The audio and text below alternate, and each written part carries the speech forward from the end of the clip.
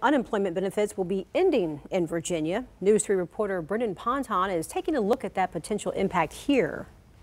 Here at Two Maids and a Mop in Virginia Beach, the owner says there's huge demand right now for cleaning services, but he's having trouble finding enough workers to keep up with the demand.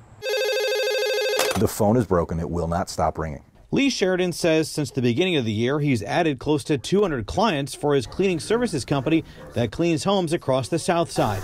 Two Maids and a Mop is so busy, he's trying to hire 10 more employees, but the unfortunate reality is we just are having a difficult time bringing on new employees. Sheridan, like business owners across Hampton Roads, says he keeps having potential employees fill out applications, do interviews, and then just stop responding. It's crippling, to be honest.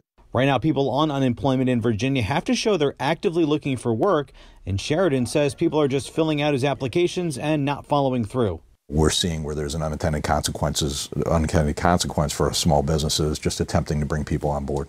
But some changes are coming. Starting in early September, federal enhanced benefits will be expiring in Virginia.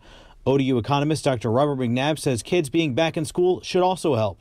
With the expanded unemployment benefits stopping in early September, with kids going back to school, we should start to see some of this drag. The Virginia Employment Commission did not respond to questions from News 3 today about what safeguards are in place, but there is a section of the website where people can report fraud.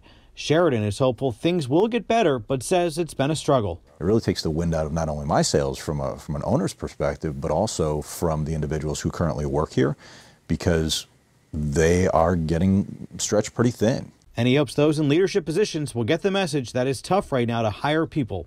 In Virginia Beach, Brendan Ponton, News 3. Now, here's